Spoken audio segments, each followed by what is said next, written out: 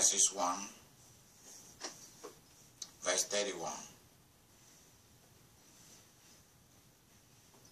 Go ahead. God saw everything that he had made, and behold, it was very good.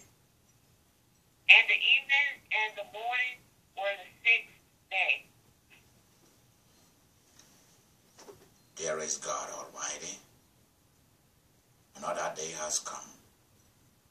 We come in the prayer for today to enter into your presence. You've given us the means of prayer in order for us to articulate our position, to rejoice in who we are in you. Today is a day that we manifest your greatness. We uphold your power. The things we ask are being granted to us, and they have been given to us already. What we lay claim to become ours forever. We love you for who you are, and we adore you for your great and immense power. Amen. Amen.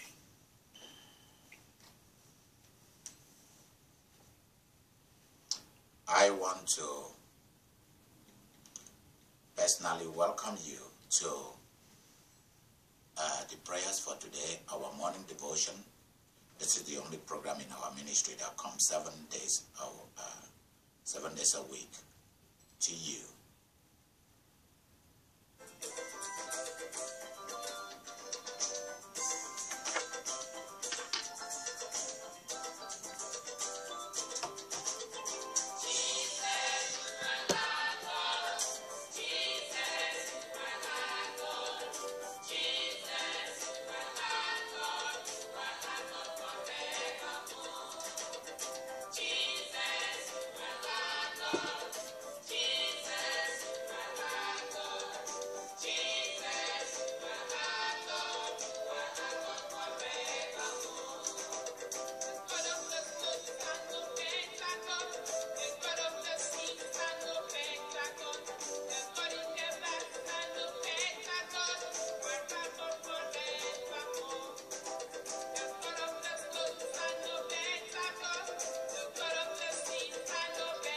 That's true.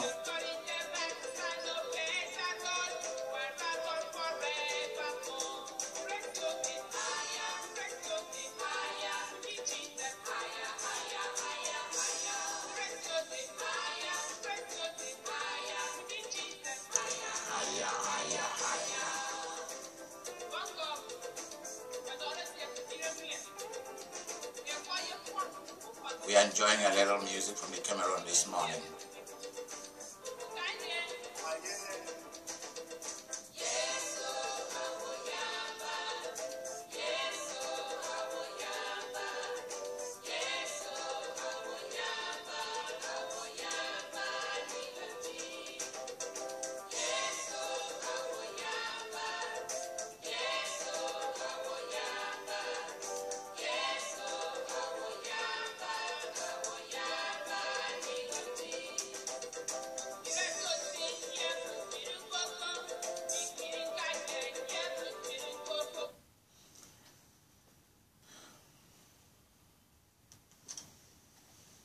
Detail is one of the most powerful things. Focus is very, very important. If you are not focused, you will not be able to accomplish anything that is worth something. You will not be able. There are things we've learned from when we began to look deeply in Genesis chapter 1. This is the first time in my lifetime that I've been able to begin to look at the Bible and begin to teach it book by book, verse by verse, chapter by chapter, phrase by phrase, look at the word, and then teach it by divine revelation. And that's what I'm doing in the prayer for today. So it's going to take me many years to finish the entire book of the Bibles. And we have just finished. This is the 26th day of January 2014. We have finished with chapter 1 of Genesis. But I'm not yet through with Genesis chapter 1. Because there's something in verse,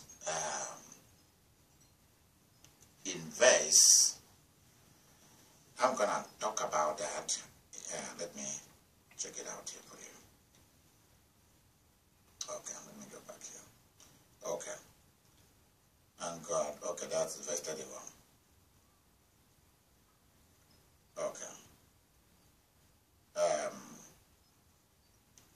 Verse 20, behold, I have given. Verse 28, I'm right. Verse number 28, where he said the 6 things that God spoke into the life of humanity. The 6 things that he spoke into their life. I want to touch on each of them again. Maybe that's how I will summarize this, because you see, there is always, in every chapter or in every story, there will be one particular verse that is the key verse. The key verse to the entire chapter 1 of Genesis 1 is verse 28. It is the key, it is the kernel, it is the center of the entire activities.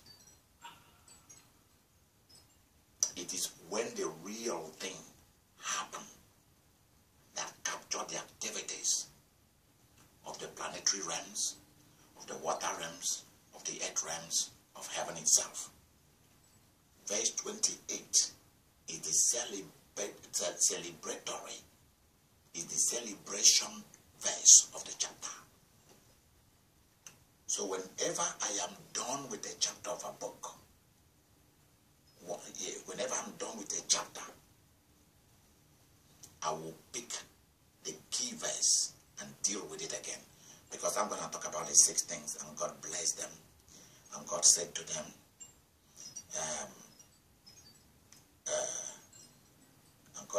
them, be fruitful and multiply, replenish the earth, subdue it, and have dominion. 5 things, and then be blessed. It's like the real thing, the foundation. The blessing is the foundation, and then these other 5 things. I'm going to spend some time to talk about it, maybe by tomorrow morning. And I'm going to spend some time to talk about each of them in length, and then we will say goodbye to chapter 1. This has been a thrill. There are certain things that when I do, I feel good about it.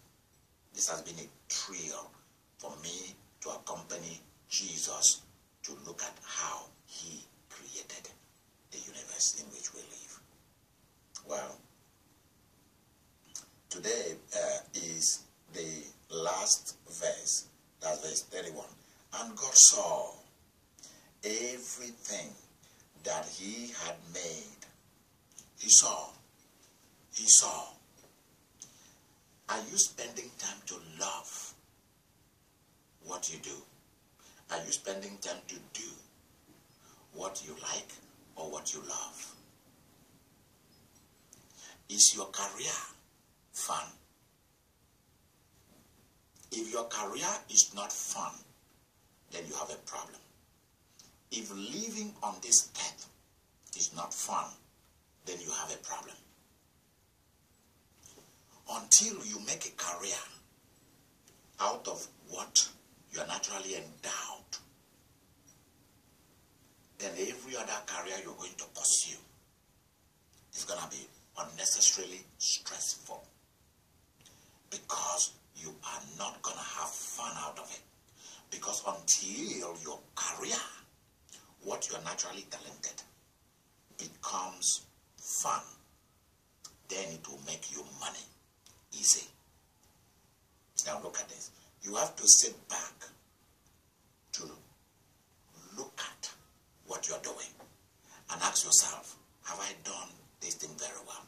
So there's no use running away from something in order to go to another one too quickly. Spend some time to make sure you give it detail.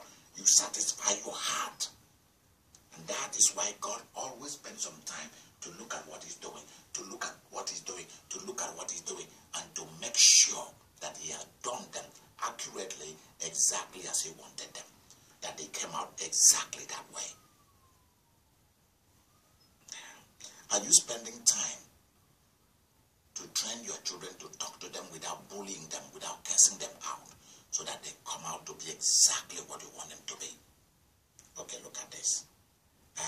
Are you giving your job or your career that time and quality talent and dig to bring out the best out of it, so that your mind is satisfied that you've given it the best that you can do? And God saw. And God saw. Look at this. And God saw. You have to look. Looking is very important. Perceiving is very, very important. Satisfy your heart. Make sure you've given it your best. And God saw everything that he had made. And behold, it was very good.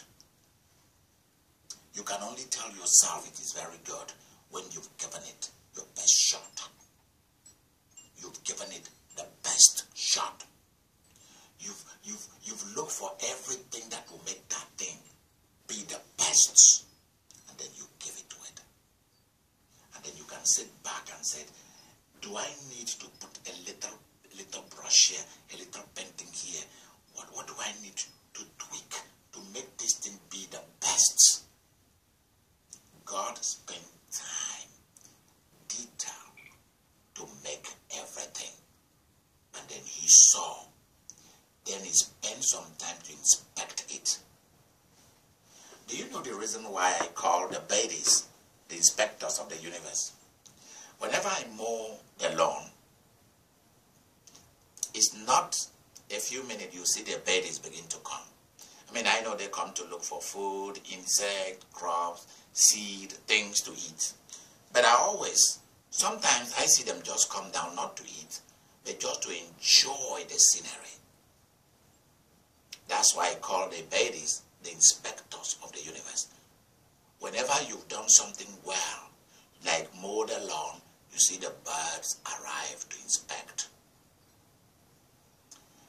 You have to become an inspector of the universe. How much do you know your territory, your city? How much do you know your family background? How much do you know what is happening to you? These are things that you have to think about. How much do you know your brothers and sisters, their strengths, their weaknesses, their limitations? How much do you know your job? How much of the secret of your job do you know? Secret of your family?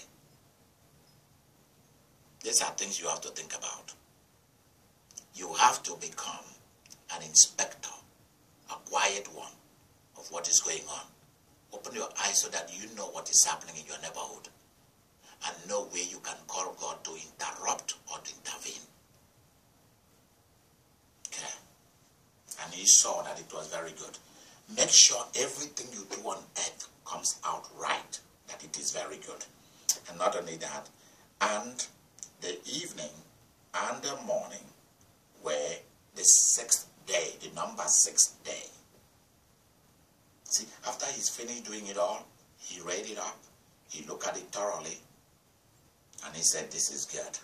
I am satisfied with what I'm doing. Okay, let me ask you a question. Are you satisfied with what you are doing in life? Are you happy about what you are doing in life? Are you satisfied that you are giving it your very best? Anything that you are not passionate about, then I don't understand why you should be doing it. You must be passionate about what you're doing so that you can tell yourself you've given it the best that you should do. God spent time one day at a time, whatever that one day means, and he continued until the 6th day, and he finished everything he wanted to do. Do not try to jump to finish everything in one day.